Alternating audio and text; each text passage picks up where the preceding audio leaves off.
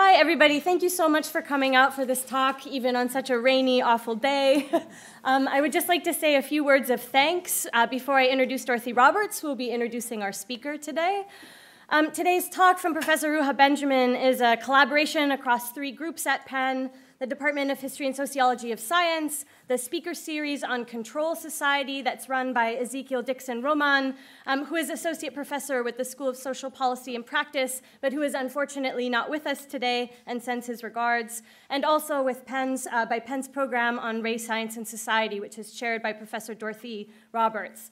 And when I wrote to Ruha to ask if she'd be willing to come to Penn to speak in our colloquium, she immediately responded to say yes, but indicated that she had already been invited by these several other groups at Penn, and I think it speaks to the importance and the urgency of her work that so many people are interested to hear from her. I understand she's given more than 60 talks this year, which makes me feel dizzy, and we are so grateful to be among them. And I am personally very grateful to have had this opportunity to bring some of the members of these different communities together at Penn. Indeed, I think the pressing questions raised by technoscience and artificial intelligence today require that we have conversations across communities, both scholarly and otherwise, so a co-sponsored event in this occasion felt most fitting. A few other brief thanks. Jessa Lingel, who's here. Jessa, hello, thank you, is a postdoc at the Annenberg School for Communication, and Izel Sanford III is a postdoc in Africana Studies here at Penn. Both of them helped us out a great deal with the organizing and logistics of this event. And I would also like to thank Courtney Brennan, who is the administrator for History and Sociology of Science, who did a great deal of work for logistics and coordinating the reception, to which you are all invited after the talk today. I would also like to say thanks and introduce our 2 interpreters, Donna Alice and Jay Wexler, who will be translating the talk today into sign language. So without further ado, I would like to introduce Dorothy Roberts, who will introduce our speaker. Dorothy is a George A. Weiss University Professor of Law and Sociology and the Raymond Pace and Sadie Tanner Mossel Alexander Professor of Civil Rights. She's also Professor of Africana Studies, and she's the director for the program on Race, Science, and Society, and has known Ruha for a very long time, and there's no one better to introduce her today. So please welcome Dorothy, and thank you all.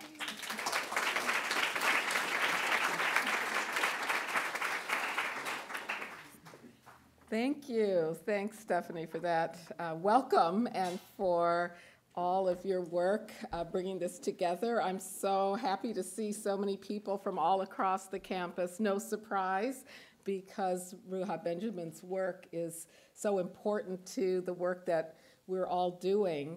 And it's been great to collaborate with our co-hosts on this project. So I was really, really thrilled to help to bring Dr. Benjamin back to Penn and to have this opportunity to introduce her to you this afternoon. I think she is one of the most insightful and inspiring scholar activists analyzing the relationship between cutting-edge technologies and social justice in our fields today. She's an associate professor in the Department of African American Studies at Princeton, where she studies and teaches about how the social dimensions of science, technology, and medicine intersect with race and racism, citizenship, and power. She's also the founder of the Just Data Lab, and she serves as a faculty associate and executive committee member on a number of Princeton programs that are related to her work. You no doubt know Dr. Benjamin for her path-breaking books, 2 of which were published just this year and are already making their way into syllabi at dozens of universities. And as Stephanie said, her talks are really popular all around the country and the world. Her first book, People, Science, Bodies, and Rights on the Stem Cell Frontier, released in 2013, investigates the social life of stem cell science with a particular focus on the passage and implementation of a related set of legislation in California. It happened that I was serving on the standards working group of the California Institute for Regenerative Medicine, which is the fancy word for stem cell research, at the time that Dr. Benjamin's book came out. That was basically the ethics board overseeing the billions of dollars that California taxpayers voted to spend on stem cell research, by the way, when they denied funding for people with disabilities that same year. And I was thrilled that Dr. Benjamin shared my concerns about the need to democratize how public science is funded, performed, and contested. Captivating Technology, Race, Carceral Technoscience, and Liberatory Imagination in Everyday Life is an edited volume, which, as I said, was just released this year, that explores the interplay between innovation and containment across a wide variety of social and historical arenas, including policing, prisons, and the workplace. Thank you, Ruha, for including me in that amazing collection.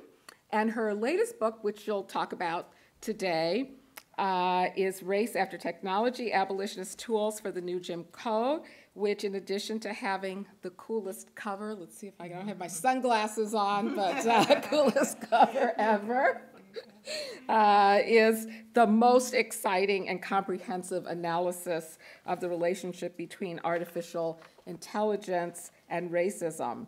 Like all her work, Race After Technology not only reveals the discriminatory design embedded within supposedly race-neutral technologies, but it also offers a social justice approach and the tools for developing technologies that are liberating.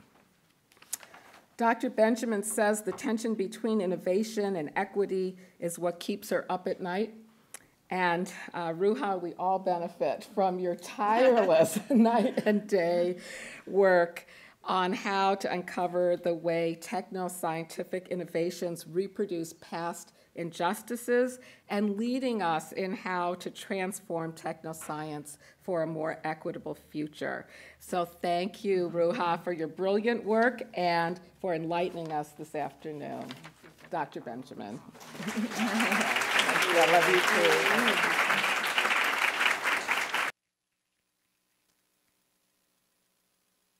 Thank you so much for coming out in the rain. It's a thrill to be here. It's a thrill to see so many faces of people who I know and love. I was a grad student at Berkeley when I heard Professor Roberts come and speak, and I've been following in her footsteps ever since. So it's an honor to be here. And I want to thank Professor Dick for reaching out to me so many months ago. It was a no-brainer to come back and be in conversation with you here. I really enjoyed my visit. I think it was last year or the year before, I can't remember. And so it was very easy to work in to my calendar. And all of the co-sponsors for today, the History and Sociology of Science, Professor Roberts' program on race and science, Annenberg, and the Control Societies group.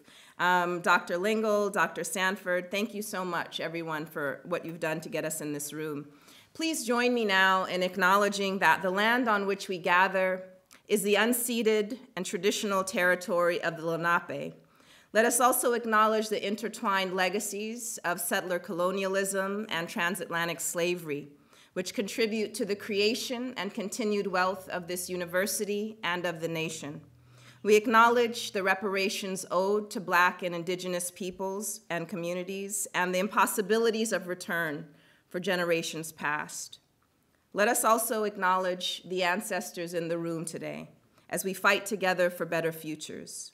We're alive in an era of awakening and mobilization to preserve this planet and all the beautiful creation that is no doubt worthy of the struggle. Ashe.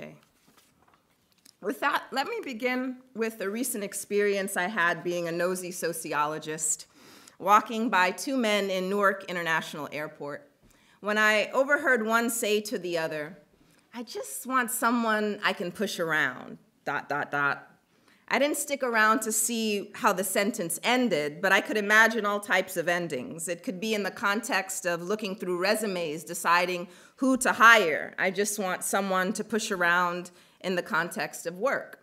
Or in the context of dating or marriage, I just want someone I can push around in my personal life.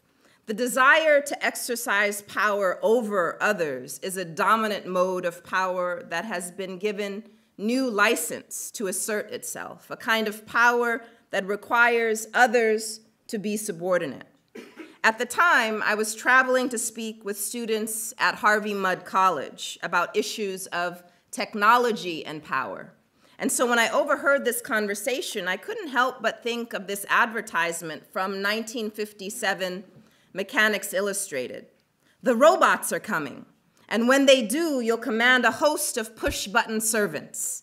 And then it says, in 1863, Abe Lincoln freed the slaves, but by 1965, slavery will be back.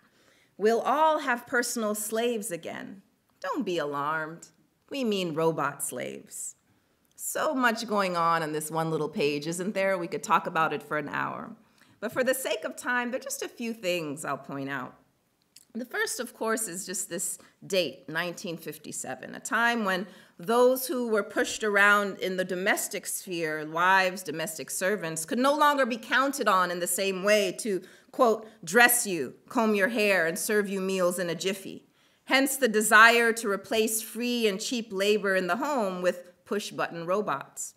The fact is, no technology is preordained, but rather the broader context makes some inventions appear desirable and inevitable. Perhaps even more telling is that we will all have personal slaves again. That one little word tells us something about the targeted audience of the ad.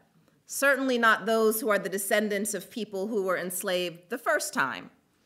The imagined user is gendered, raced, and classed without gender, race, or class ever mentioned. Code words, in this case, encode interlocking systems of inequality as part of the design process. Precisely by ignoring social reality, tech designers will almost certainly reproduce it. True in 1957 and true today.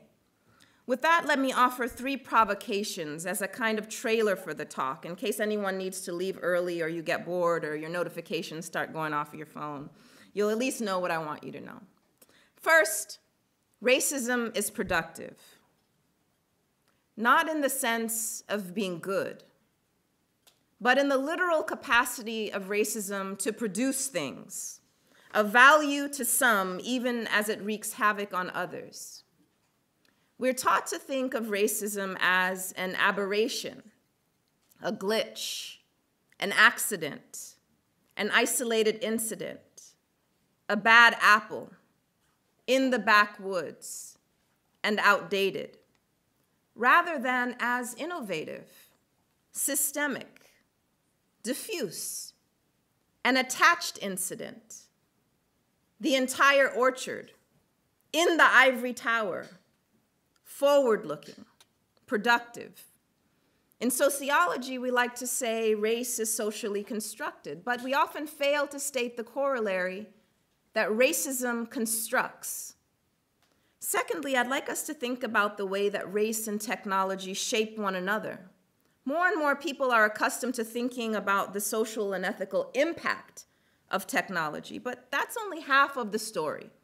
Social norms, values, and structures all exist prior to any given tech development.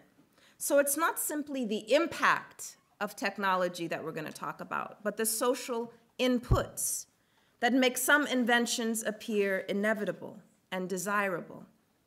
Which leads to a third provocation, that imagination is a contested field of action, not an ephemeral afterthought that we have the luxury to dismiss or romanticize, but a resource, a battleground, an input and output of technology and social order. In fact, we should acknowledge that many people are forced to live inside someone else's imagination. And one of the things we have to come to grips with is how the nightmares that many people are forced to endure are the underside of elite fantasies about efficiency, profit, and social control. Racism, among other axes of domination, helps to produce this fragmented imagination, misery for some, monopoly for others. This means that for those of us who want to construct a different social reality, one grounded in justice and joy, we can't only critique the underside, but we also have to wrestle with the deep investments, the desire even that many people have for social domination. I just want someone I can push around. So that's the trailer. Now let's turn to some specifics, beginning with a relatively new app called Citizen, which sends you real-time crime alerts based on a curated selection of 911 calls. It also offers a way for users to report, live stream, and comment on purported crimes via the app. And it shows you incidents as red dots on a map, which is so you can avoid particular areas, which is a slightly less racialized version of apps called Ghetto Tracker and Sketch Factor, which use public data to help people avoid dangerous neighborhoods. So some of you are probably thinking, what could possibly go wrong in the age of barbecue Becky's calling the police on Black people cooking, walking, breathing out of place?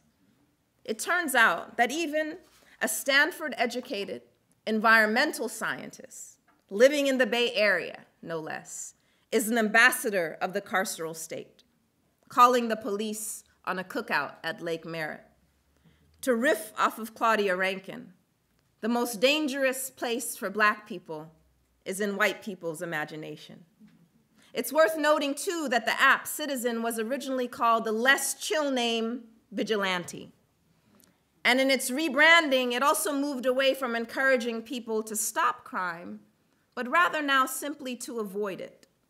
As one member of the New York City Council put it, crime is now at historic lows in the city, but because residents are constantly being bombarded with push notifications of crime, they believe the city is going to hell in a handbasket.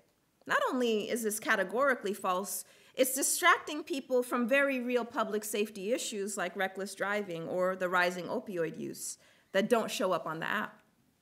What's most important to our discussion is that Citizen and other tech fixes for social problems are not simply about technology's impact, but also about how racial norms and structures shape what tools are imagined necessary in the first place. This dynamic is what I take up in two new books. The first, examining the interplay of race, automation, and machine bias as an extension of older forms of racial domination.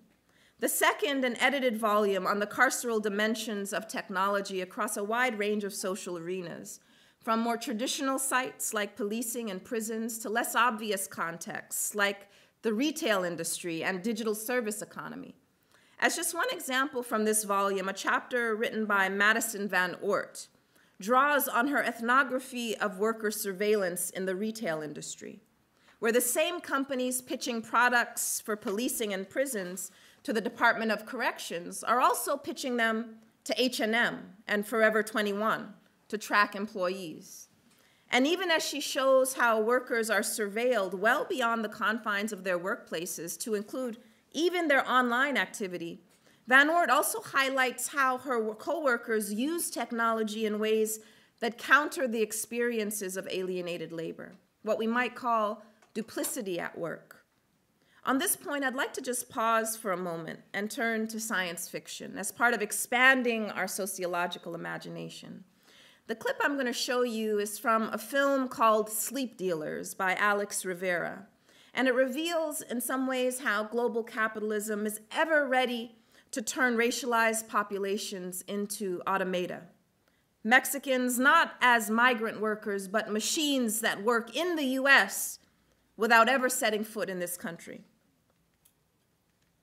So here's a clip. It's about 3 minutes long. In this scene, you'll see the character as he crosses the border for the first time. So you'll see he's in Mexico, but he comes to America in a new way.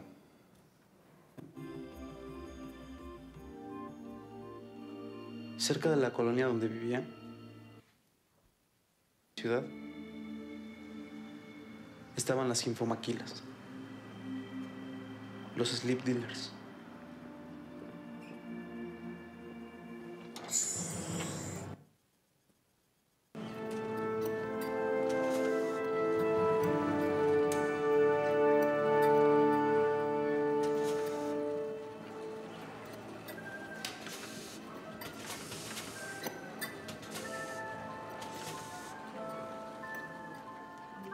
Este es el sueño americano.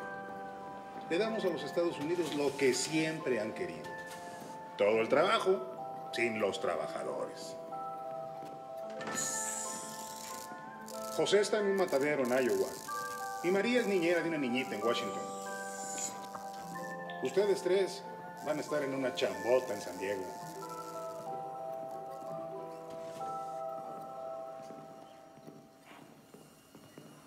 Muchacho, enchúfate. Tu futuro empieza hoy.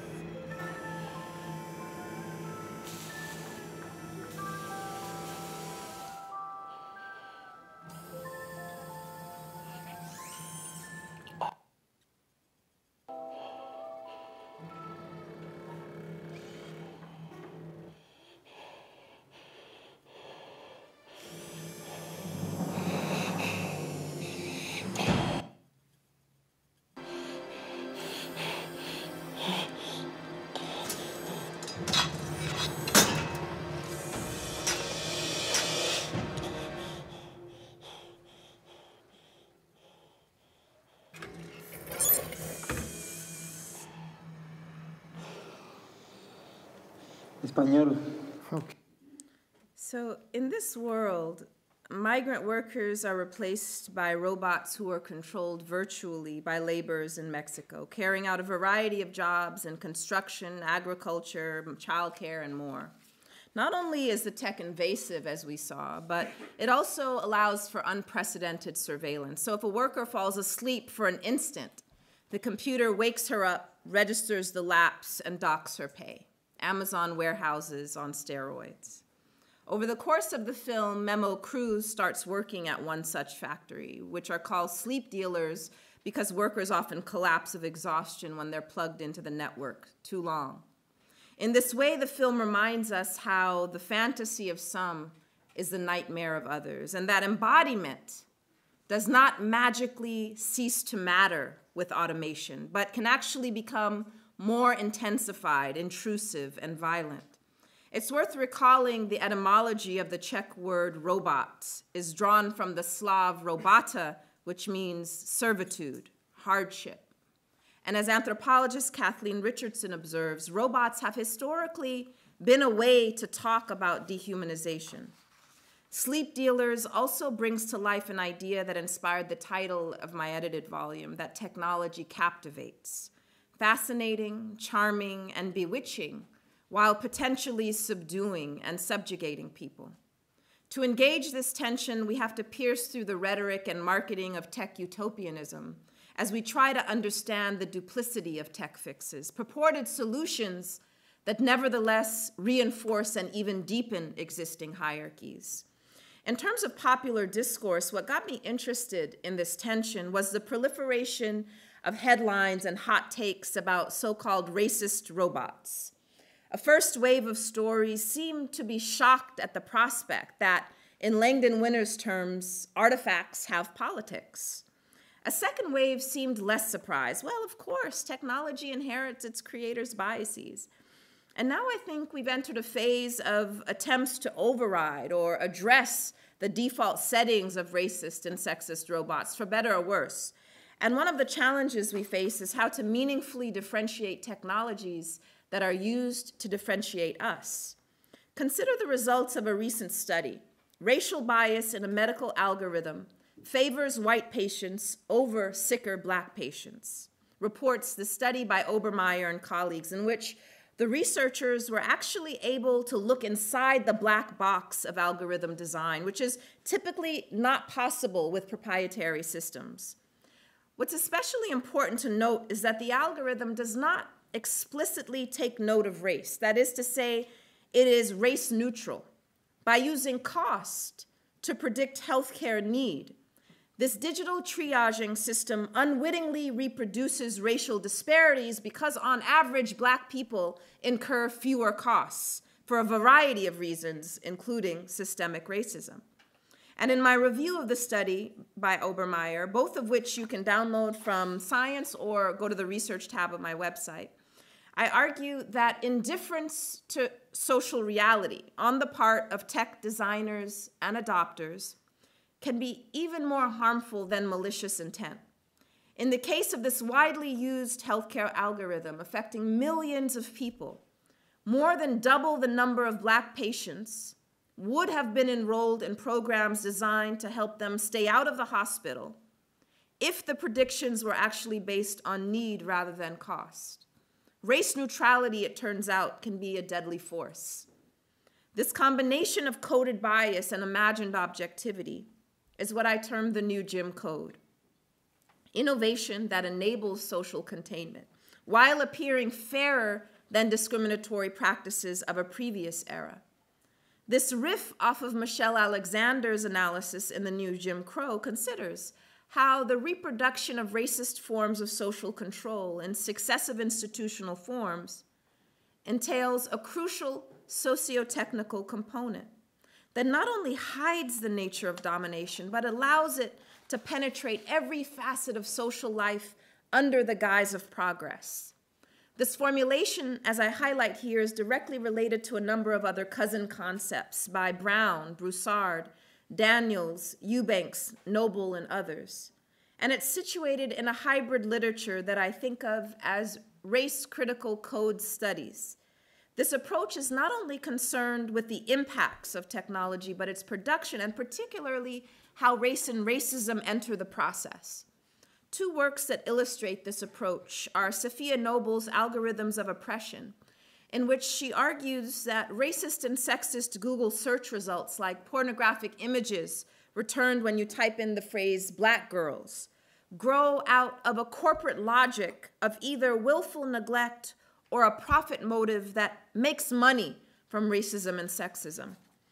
In a different vein, Simone Brown examines how the history of surveillance technologies reflect and reproduce distorted notions of blackness, explaining that, quote, surveillance is nothing new to black folks.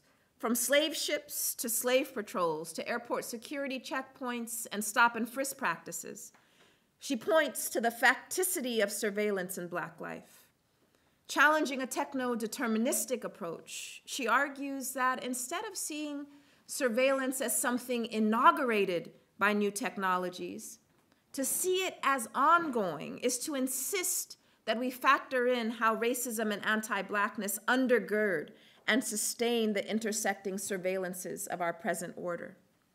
And so to continue examining how anti-blackness gets encoded in and exercised through automated systems, I consider four conceptual offspring to the new Jim Code that fall along a kind of spectrum. Engineered inequity names those technologies that explicitly seek to amplify social cleavages. They are what we might think of as the most obvious, less hidden dimension of the new Jim Code. Default discrimination are those inventions that tend to ignore social cleavages and as such tend to reproduce the default settings of race, class, and gender, among other axes of difference. Here I want to highlight how indifference to social reality is a powerful force that is perhaps more dangerous than malicious intent. Coded exposure highlights the underside of tech inclusion, how the invisibility or technological distortion of those who are racialized is connected to our hypervisibility within systems of surveillance. And finally, techno-benevolence names those designs that claim to address bias of various sorts, but may still manage to reproduce or deepen discrimination, in part because of the narrow way in which fairness is defined and operationalized. So for the sake of time, I'm going to sketch the last three with a couple examples. So as I said, default discrimination includes those technologies that reinforce inequities precisely because tech designers fail to seriously attend to the social context of their work. Take, for example, carceral tools that underpin the US prison industry as a key feature of the new Jim Code.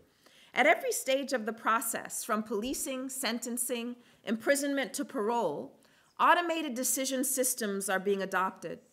A recent study by investigators at ProPublica, which many of you probably are familiar with, examined the risk scores used to predict whether individuals were likely to commit another offense once paroled.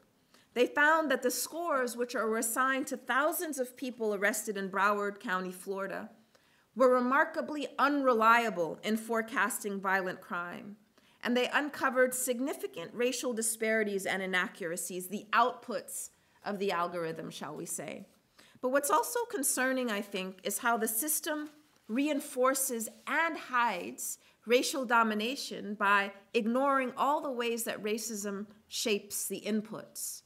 For example, the surveys given to prospective parolees to determine how likely they are to recidivate includes questions about their criminal history, education and employment history, financial history, and neighborhood characteristics, among many other factors. All of these variables have been structured in one way or another by racial domination, from job market discrimination to ghettoization. The survey measures the extent to which an individual's life has been impacted by structural racism without ever taking note of an individual's race. Colorblind codes may on the surface appear better than a biased judge or prosecutor, but crime prediction, I think, is better understood as crime production. Coded exposure, in turn, names the tension between ongoing surveillance of racialized people and calls for digital recognition and inclusion, the desire to literally be seen by technology. But inclusion into harmful systems is no social good. Instead, photographic exposures enable other forms of exposure and thus serves as a touchstone for considering how the act of viewing something or someone may put the object of vision at risk, a kind of scopic vulnerability that's central to the experience of being racialized. And what I'd like to underscore is that it's not only in the process of being out of sight, but also in the danger of being too centered that racialized groups are made vulnerable.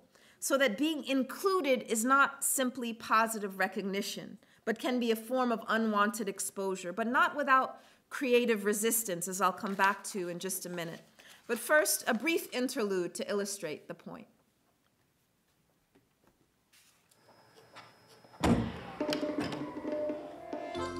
Hello? Motion sensors. Motioning. Motioning. Please sense me.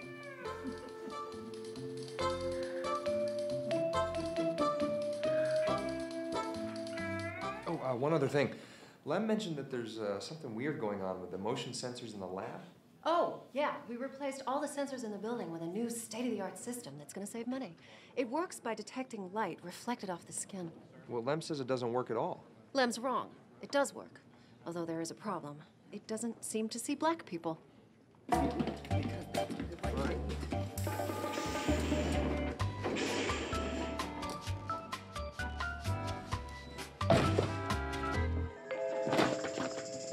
The system doesn't see black people? I know.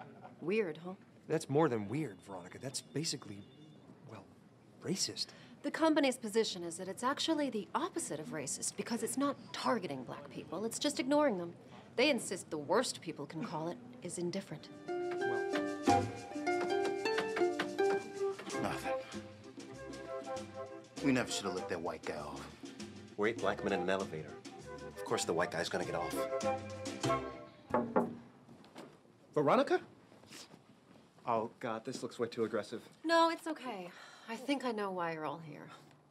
Well, most of you. I have something prepared. Veronica, you are a terrific boss. Thank you, Lem. I'll take it from here. Let me start by apologizing on behalf of Viridian for this inexcusable situation.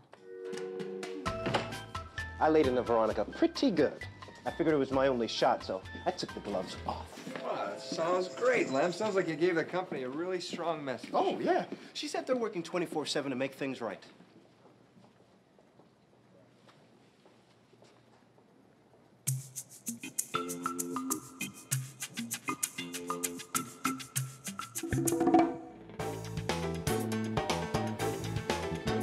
Can you believe this? I know, isn't it great? We all get our own free white guys. You like it? Yeah. Hey, Ty's the best. He anticipates everything I need. Plus, he picked up my dry cleaning. Oh, and he got this kink out of my neck. Really? Mm-hmm. My white guy sucks. Well, maybe you're just not using yours right. Yeah, maybe it's on you, dude. Shut up, Stu. I got the worst black guy.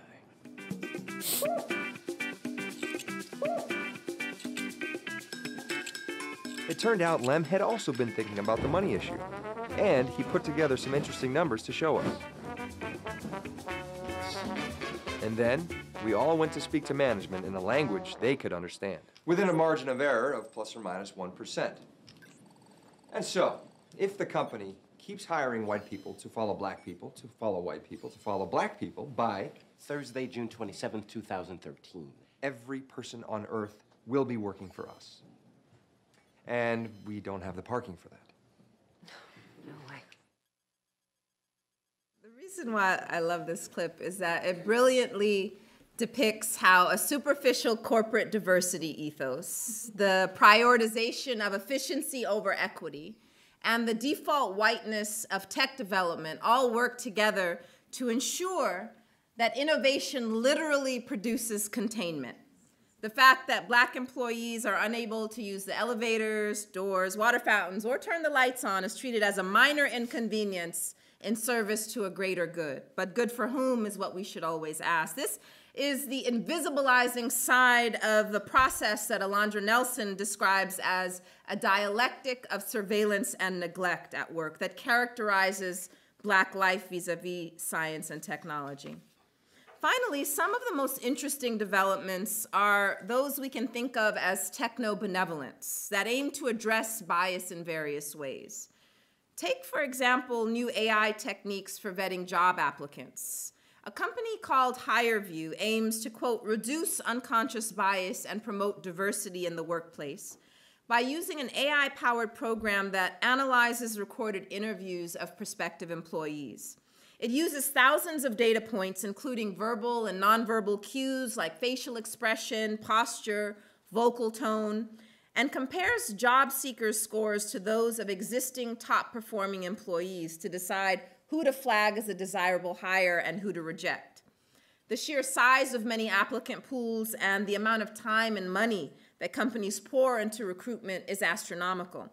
So companies like HireVue step into the process to narrow the eligible pool at a fraction of the time and cost. And hundreds of companies worldwide have signed on, everyone from Goldman Sachs to Vodafone to Unilever to Hilton to the Atlanta Public School System. Another value added, according to HireVue, is that there's a lot that a human interviewer misses that AI can keep track of to make, quote, data-driven talent decisions. After all, the problem of employment discrimination is widespread and well documented. So the logic goes, wouldn't this be even more reason to outsource decisions to AI? Well, a study by a team of my colleagues in computer science at Princeton examined whether a popular algorithm trained on human writing online exhibited the same racially biased tendencies that psychologists have documented among humans.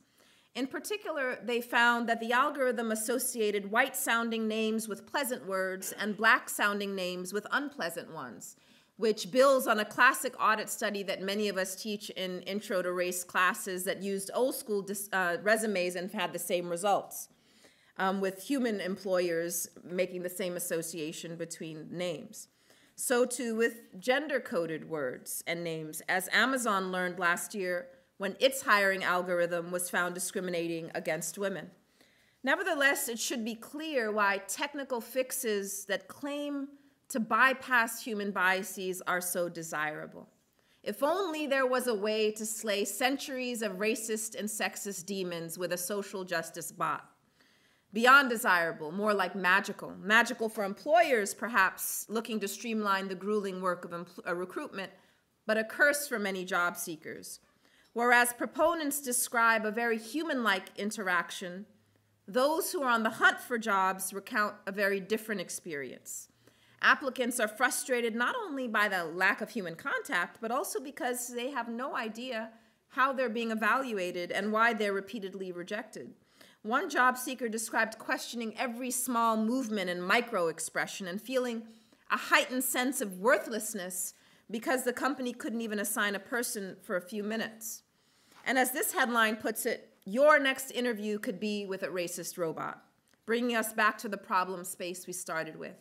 Though it's worth noting that some job seekers are already developing ways to subvert the system by trading answers to employers' tests and creating fake applications as informal audits of their own. In fact, one HR employee for a major company recommends slipping the words Oxford or Cambridge into our CVs with invisible white text to pass the automated screening. In terms of a more collective response, a federation of European trade unions called UNI Global has developed a charter of digital rights for workers, touching on automated and AI-based decisions to be included in bargaining agreements. Another development that gives me energy and optimism amidst the daily barrage of depressing headlines is that tech workers themselves have increasingly been speaking out against the most egregious forms of corporate collusion with state-sanctioned racism.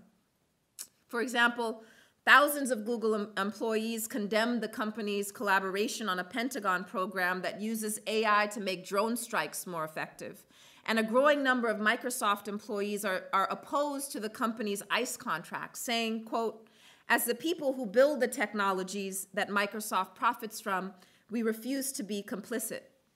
And as this article published by Science for the People reminds us, contrary to popular narratives, organizing among technical workers has a vibrant history, including engineers and technicians in the 60s and 70s who fought professionalism, reformism, and individualism to contribute to radical labor organizing. The current tech workers movement, which includes students across our many institutions, can draw from past organizers' experiences in learning to navigate the contradictions and complexities of organizing in tech today, and which includes building solidarity across race and class. For example, when the predominantly East African workers in the company's Minnesota warehouses organized a strike on Prime Day earlier this year, engineers from Seattle came out to support. This kind of informed refusal is certainly necessary as we build a movement to counter the new Jim Code, but we can't wait for workers' sympathies to sway the industry. In terms of civil society, initiatives like Data for Black Lives and the Detroit Community Tech Project offer an even more expansive approach. The former brings together people working across a number of agencies and organizations in a proactive approach to tech justice, especially at the policy level. And the latter develops and uses technology rooted in community needs, offering support to grassroots networks doing data justice research, including hosting what they call discotheques, which stands for Discovering Technology, which are these multimedia mobile neighborhood workshop fairs that can be adapted in other locales. And I'll just mention one of the concrete collaborations that's grown out of Data for Black Lives. A few years ago, several government agencies in St. Paul, Minnesota, including the police department and the school system, formed what they call what was a controversial joint powers agreement called the Innovation Project, giving these agencies broad discretion to collect and share data on young people with the goal of developing predictive tools to identify, quote, at-risk youth in the city. There was immediate and broad-based backlash from the community, and in 2017, over 20 local organizations formed what they called the Stop the Cradle to Prison Algorithm Coalition. Data for Black Lives has been providing various forms of support to this group, and eventually the city of St. Paul dissolved the agreement in favor of a more community-led approach, which was a huge victory for the activists who'd been fighting these policies for over a year.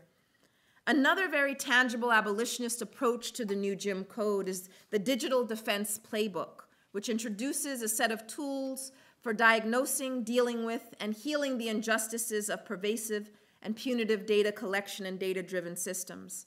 The playbook contains in-depth guidelines for facilitating workshops, plus tools, tip sheets, and reflection pieces crafted from in-depth interviews with communities in Charlotte, Detroit, and LA, with the aim of engendering power, not paranoia, when it comes to technology. And finally, when it comes to rethinking STEM education as the ground zero for reimagining the relationship between technology and society, there are a number of initiatives underway.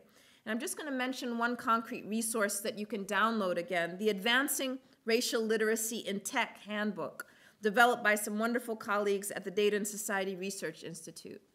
The aims of this intervention are threefold: to develop an intellectual understanding of how structural racism operates in algorithms, social media platforms, and technologies not yet developed, and emotional intelligence concerning how to resolve racially stressful situations within organizations, and a commitment to take action to reduce harms to communities of color. The fact is, data disenfranchisement and domination has always been met with resistance and movement, in which activists, scholars, and artists have sharpened abolitionist tools that employ data for liberation. This is a tradition in which, as Du Bois exclaimed, one could not be a calm, cool, and detached scientist while Negroes are being lynched, murdered, and starved.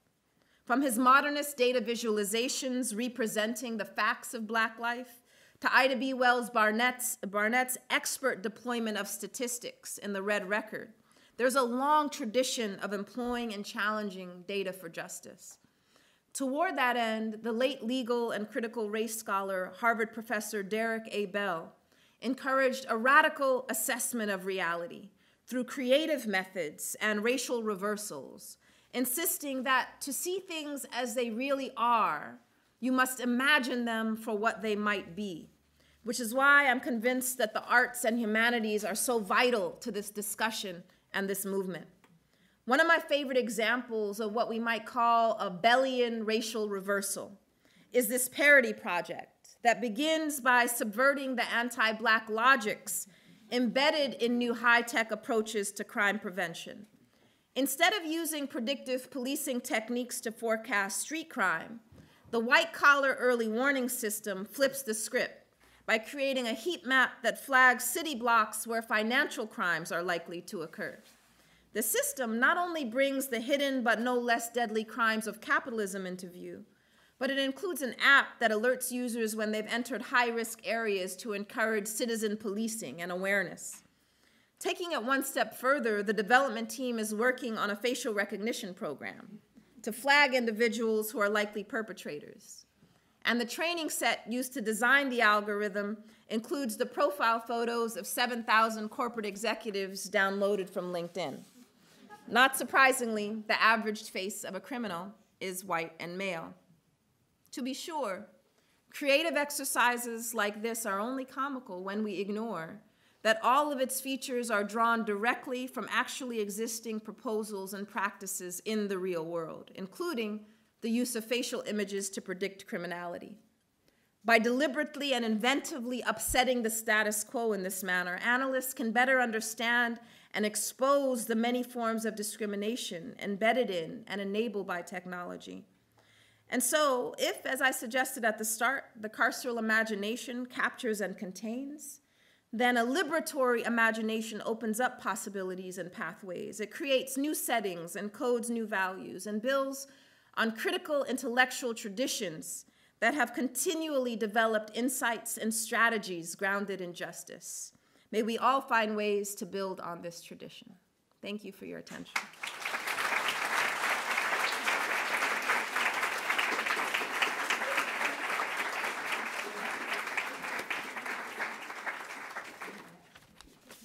Ruha, would you like to field your own questions? Okay, great. Thank you.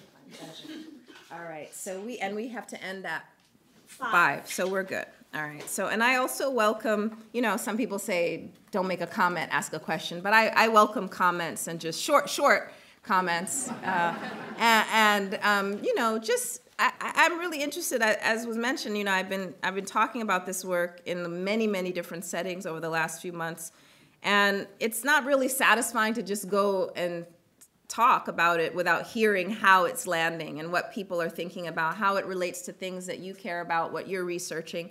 So you don't necessarily have to ask a pointed question. You can just share a little bit about how this is in conversation with what's in your own head. So as long as you keep it short. Yes, please. Yes, so I've been doing a lot of research lately around self-sovereign digital identity systems and social impact investing tied to privatized public benefit systems in which the poor, which very much disenfranchised Black and brown folks have to rely on those benefit systems. And so they become data commodities through various nodes of data extraction, through education, healthcare, supportive housing, incarceration, addiction, mental health, and all of their behaviors then increasingly become coded into behavioral economics nudges. And this is being theorized right now in the state of Illinois through blockchain identity systems and putting SNAP on blockchain. They haven't done it yet, but this is their headspace. And so I'm trying to, and hedge fund folks are all enmeshed in this, and potentially genomic elements. There's a data zone, which is in San Jose, that's linking 500,000 kids in the Bay Area, low-income kids, around foster care, juvenile judicial involvement, pre-K, and making these predictive analytics as data commodities. And yet I think in many respects people are being sold as your data is your commodity and your brand, and something that in sort of late stage capitalism, your data assigns you value, and that we're going to have pre-K apps that let children build social capital from toddlers. And I'm just curious if you or people in the room are familiar with like digital identity systems and where this is going, because I think there are folks even within the Penn system that are bumping into this. And it's often framed as progressive, right? And it's very challenging to come up against that and tell. I just feel like people shouldn't be commodified as data. Yeah, no, I appreciate both the kind of range of practices that are being increasingly integrated into whether it's going to be something like a citizen score in China or Aadhaar score in India. But I know that it's likely to start at city level, state levels. And I was at a forum, community forum, on Saturday at Riverside Church in Harlem, where in one of the first public forums like this that I had been to, in which someone approached me afterwards, was talking about a new kind of ID system in the city of New York that's trying to have a biometric component and but it's always, as you said, Brandon, it's going to make things easier, more efficient. You can gain access to things, but it allows an unprecedented level of access to particular people as well. So I think that idea that if you have access to something, it has access to you, and understanding that the power imbalance in that. And so the good news is, at least in the New York context, I see community organizations working to build up awareness about it. And then in that particular forum, there were all kinds of working groups of people were tackling this in different arenas. There was an education group, digital surveillance, employment, healthcare. And so in part, like my thinking around what to do with that, that problem is to plug into the many kinds of digital justice efforts underway that are here, I'm sure, happening in Philly. In fact, I've met some people in the area who are working along these lines, maybe in this room, in fact, so that we can begin to, in the St. Paul example, where before it was actually rolled out, people got wind of it and were able to put it to a stop. It's very hard once it's already instituted to roll things back, but to, in some cases, track the trackers. So the St. Paul group is developing tools and a webinar that people in other locales can learn from their experience in order to start building the infrastructure to be able to see these things before they're adopted by city governments. This summer, the NAACP at their national meeting passed a resolution that opposed linking blockchain identity to any public benefit systems. Yeah, that's across. great So to know. having that as a model, if anyone is working in that space, that's great to know. I think it would be great. Yeah, and I've been heartened to see the NAACP Education Defense Legal and Education Fund co-sponsoring a number of things that I've gone through, the Riverside Forum and a number of other things. So it's good to see organizations that have their purview hasn't necessarily encompassed emerging technologies, understanding the stakes and moving into this. Yes? Professor Benjamin, so I'm a medical student and doing research here at Penn this year. Recently a paper was published linking proximity to police shooting of unarmed black men with preterm birth, specifically of black babies. And as someone interested in the medical humanities and social sciences, I kind of watched sort of like two stories being reacted to on my social media timeline, where my medical student and physician, like people that I follow, were excited about the study that is adding additional data to issues of health disparities, as we often sort of like beat this drum. But then my friends who are in the humanities were basically rolling their eyes like, do we need another one of these studies? And some were actually citing your work as to the sort of like over-datification of issues of inequality. And I was wondering whether you had any comment about the, studies that use publicly available data to link injustices to health outcomes, like the sort of like both a critique and or I don't know, a commentary on those. Yeah, no, I saw that when that was published, and I also saw a different set of controversies around the citation practices of that study, and not citing one of the most well-known scholars, Abigail Sewell, who's been working on these neighborhood effects in health. But so and it comes across quite strongly in the book, my just impatience with calls for more data about things that we know so much about and that we could address yesterday. And so I talk about it in terms of the kind of perversion of knowledge or perversion of data, where it becomes the call for more information or data becomes a way of eliciting inaction on things. So I do feel strongly about that. But just because in the case of this study, just because I feel, we know this. We know the social determinants of health. We know all of these various pathways to whether it's reproductive health or other things.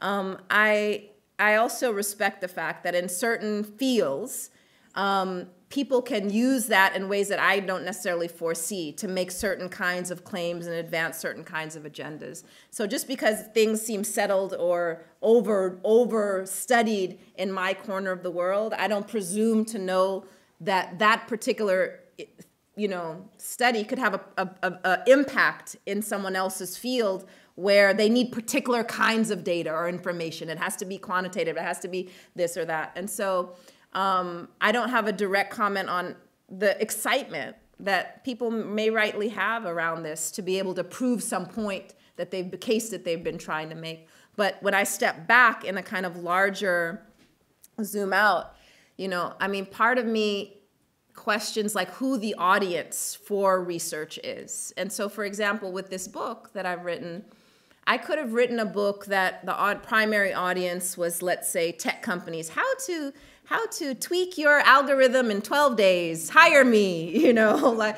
something that was, much geared to become a, premier consultant within Silicon Valley or something, And so as in contrast to that, I wanted to develop a tool that could arm community organizations, provide a language for people doing justice work, add, something that they could use in their toolkit to advance certain kinds of organizing agendas, education agendas, et cetera.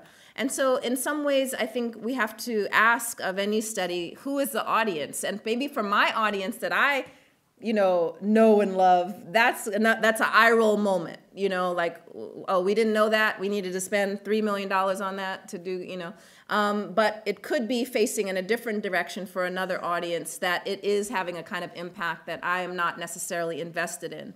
And so the way that I distinguish that is to say, in some cases, we're producing research to prove what is, And in others, and that's why I spend so much time on imagination, I also want us to think about what is possible, having a more aspirational, anticipatory approach to world building, not just simply describing the world that it exists already. I hope that's helpful.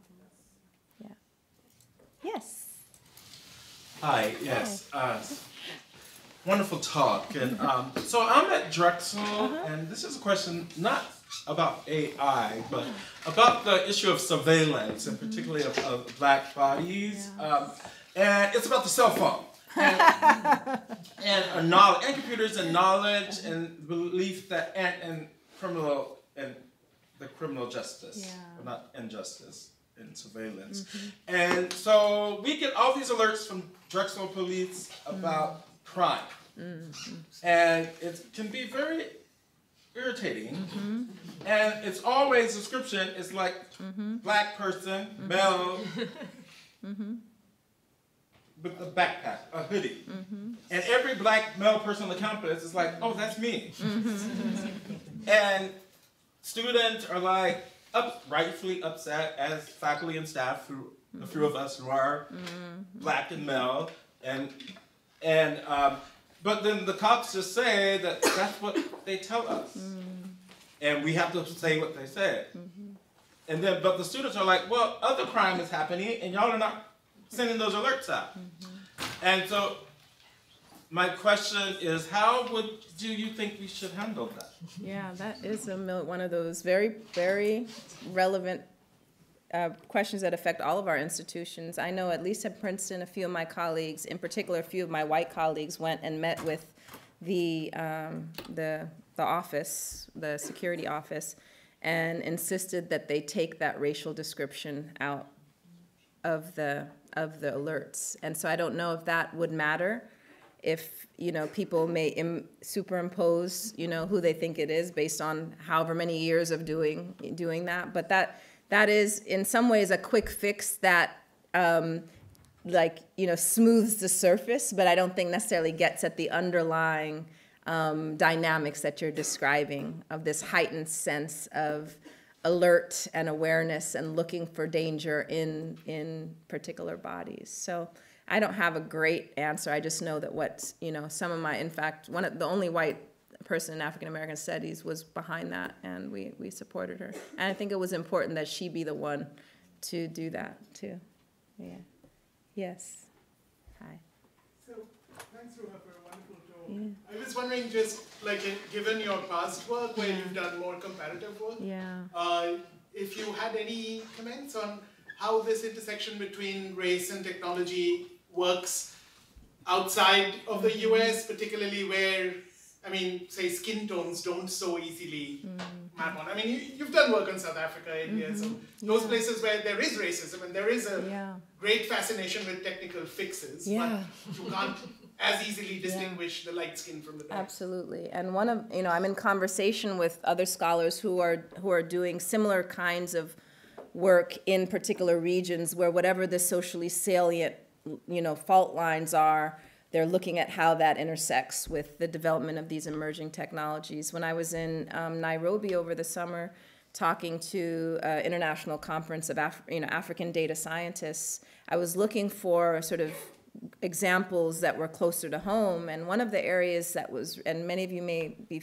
familiar with, is just the role of financial technologies, fintech, throughout the world, but the particular way it's taking shape in different parts of Africa, and the forms of digital debt or digital peonage, or however you want to think about. One of my colleagues calls it algorithmic colonialism.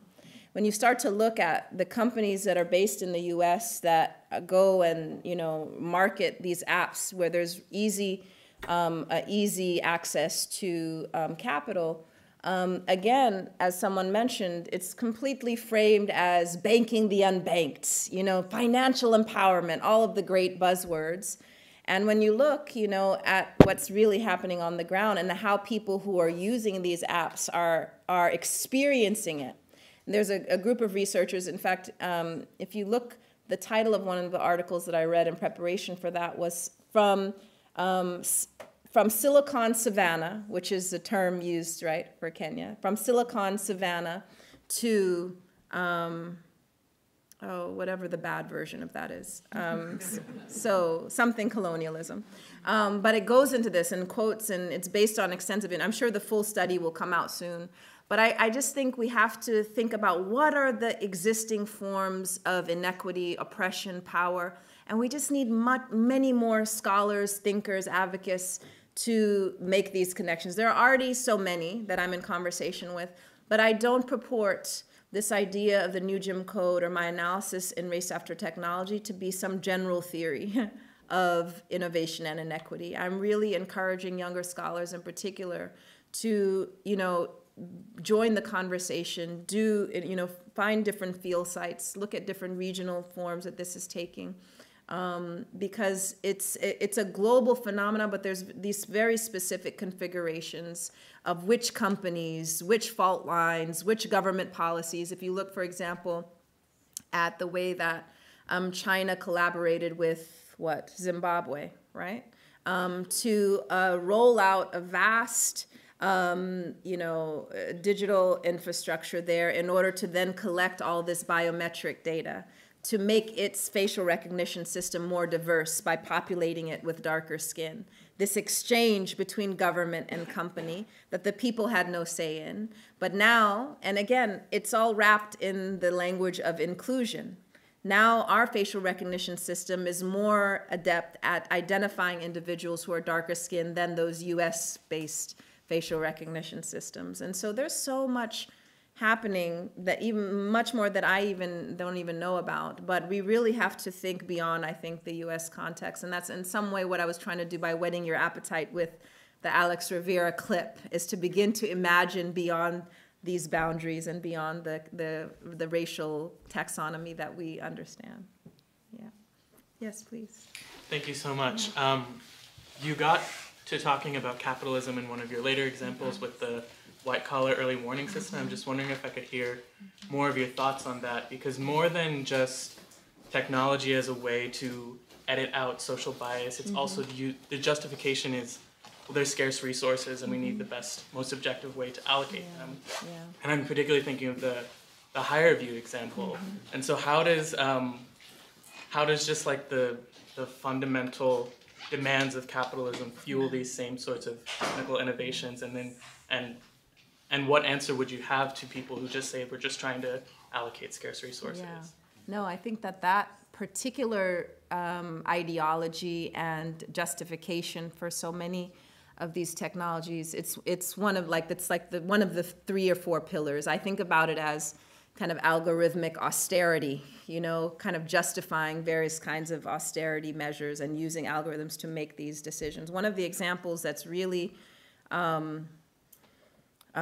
dramatic is in the state of Michigan, where then Governor Snyder, who was also the governor who oversaw the Flint water poisoning, adopted an automated decision system called MIDAS to make decisions and to flag people who were likely perpetrators of unemployment fraud. And the promise was that this is going to be more efficient, it's going to save the state money, we're going to be able to recoup all this money that we're not getting. It was all about the economic benefit to the state and the efficiency. So very little human oversight for several years. Flagged over 40,000 people. People paid back tens of thousands of dollars in fines, went bankrupt, lost their homes, committed suicide, filed for divorce, affecting thousands of people. And we learned after the fact that this MIDAS system was wrong in 93% of the cases, that yet was wreaked havoc on people's lives. And so anytime I think we're faced with pronouncements of savings, we think about the human toll. The state actually, in that time period, its coffers exploded, So the promise was met. But for who's benefiting economically? And certainly not all of those tens of thousands of people who were flagged and marked by that. They did not see any economic benefit. In fact, quite the opposite. Now there's a class action lawsuit against the state brought against that particular, but what can you give people back, really? after all of that. And that's one of many examples where we have to call the lie that it is, right? And say, yeah, on one level, it may meet this promise for whatever entity is rolling out this system. Again, in New York in 2017, it was one of the first, or the first municipality to create this automatic decision system task force to essentially even just identify all of the ADS systems that the city already uses. And when I went to the forum on Saturday, I got this package that listed all of these different systems that the average person would not even know that this, behind the decision about whether they got this benefit or don't, get this housing or don't, that there's this ADS system. And so it took so long just to, and even now, there was a shadow report that was written contesting the official report of this task force, because even still, it's not surfaced all of the ways, this basic level of information, just for citizens to know what is being used, not even to begin to question it or contest it or whatever. Just that basic information tells us that, you know, the discourse around things being open and transparent and efficient and all of that, you know, is often masking various kinds of practices that I think we have a right, we have to demand to have this information as a first step for organizing. And so that's a kind of windy way to say that this is a huge dimension of what we're talking about.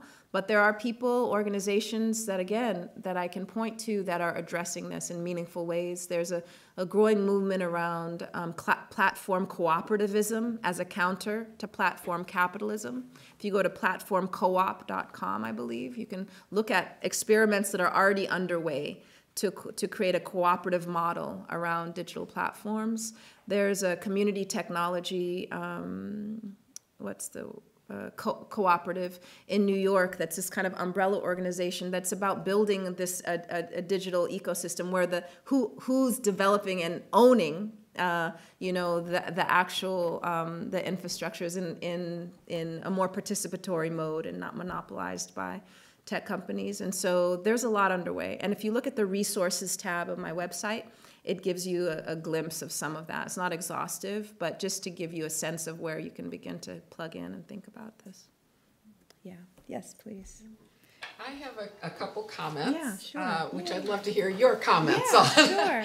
and they relate to aspects of your talk that others have raised already. Mm-hmm. So one is about the biological and the ways in which biological approaches can affect the types of interventions and solutions. And so I really appreciated your comment that there are various ways in which these bioscientific approaches to inequality might either harm or help, depending on the audience. But I wanted to highlight that there's a way in which biosocial approaches tend to produce suggestions for biological interventions. And also I wonder if, even if they do produce more socially oriented solutions, that then there will be a biological test for those solutions. Yeah. And even more so, what I'm really interested in is what connection you see between your work critiquing biosocial science and what you talked about today, because your talk today didn't focus on biology, but even the comment over here pointed out that DNA testing is being linked to many of these data collection procedures. So I really love to hear what you have to say about those connections. And the other was to highlight what you were saying about how, despite the fact that civil rights orientation toward racial inequality has tended to be about Black people being excluded, that there's also a way in which inclusion can be racist and support white supremacy and harm people.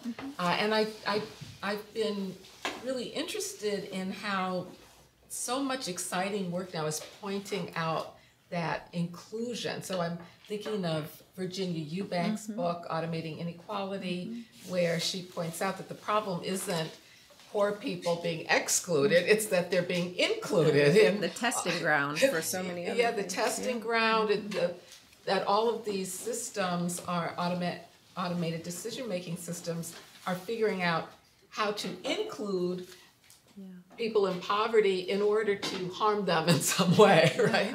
And then also your wonderful colleague Kianga Taylor's concept of predatory inclusion, where she points out that racist capitalism is not just about excluding Black people, it's about including Black people in predatory types of systems.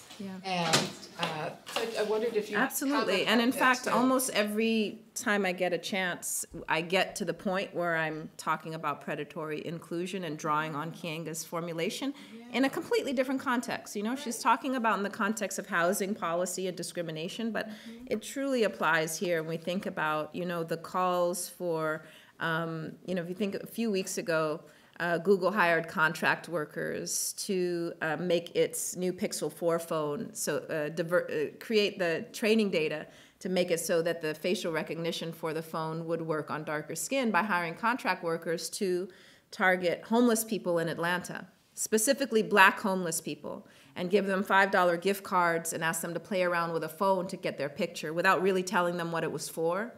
And the contract workers blew the whistle and went to the news media. And that whole scenario, there's so many layers to it, but one is this idea that developing an inclusive product can rest on a coercive process, that the process doesn't matter. And what those in tech justice are demanding is that the process matters. Not only does the process matter, in terms of who's doing the designing through what, you know, who's around who's around the table type of things, but, and this relates to your first point, which is that real power is being able to define the problem space that technology is asked to solve. It's not even having some input in the middle area. It's being able to say that this is what we want the technology to solve, and in that conversation, in leaving open the possibility that we might not even need technology to solve it. So to me, that is a true test of whether you have true informed refusal or informed consent, is whether you can truly opt out or truly put a stop to whatever development is happening. And so I think one of the ways that I see, and it kind of relates to the 3 points, is that we're struggling over who defines the problem space that all of these things are happening in as a ground zero. And that relates to the bio question. And so, you know, there are, you know, efforts now. We have bans on facial recognition in a number of cities throughout the US, from San Francisco to Somerville, Massachusetts. So those are examples where, you know, people have said, you know, we don't want that. We don't want government use of this, police use of this. But in Oregon, it's one of the first places that I know of in which the state is considering a law that would not allow even private entities to use facial recognition, which takes it even a step further. And so all of that to me connects up to this issue of predatory inclusion and people being savvy about this idea and seeing through the lie that, you know, diversity and inclusion in tech means that we are included in an agenda that you have set. So I think that is becoming more of a common sense starter. Then when we begin to think about, and I will say my next project is going to move back into thinking about the relationship between genetics, genetic technologies, and what I've worked on here. And as to get started, and I'll end with this because I know everyone's getting tired, one of the formulations that I've been thinking about to connect this is going back historically to look at, you know, the way that science and technology has predicted the risk of individuals in oppressive situations and contexts and institutions. And I'm looking at, you know, Samuel Cartwright's work around drapetomania, and really thinking about, you know, this process of in a context in which a society is a slave society, and then saying that the problem is really that these individuals, they want to run away. Why do they want to run away? And pathologizing that desire to run away by coining a medical term that was published in the leading journals of the time called drapetomania, which was a mental condition that caused the enslaved to run away, according to a famed physician at the time. Trained at Penn. Trained at Penn, there you go. So this is your history. All right. So if we take that as a historical, touchstone, one of the ways that I think about the use of risk assessment tools today, because in many ways he was predicting the risk of the enslaved to run away. Oh, it's empty, don't worry. And so it was a predictive diagnosis, right?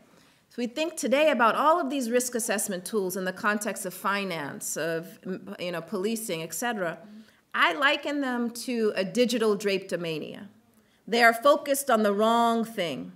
Rather than looking at the riskiness of individuals under unjust conditions, we need to turn the lens, the technological, the social, the analytical lens, to the production of risk by institutions, whether that institution be healthcare or finance or education, rather than to individuals who are trying to survive in that context, as the enslaved were trying to do.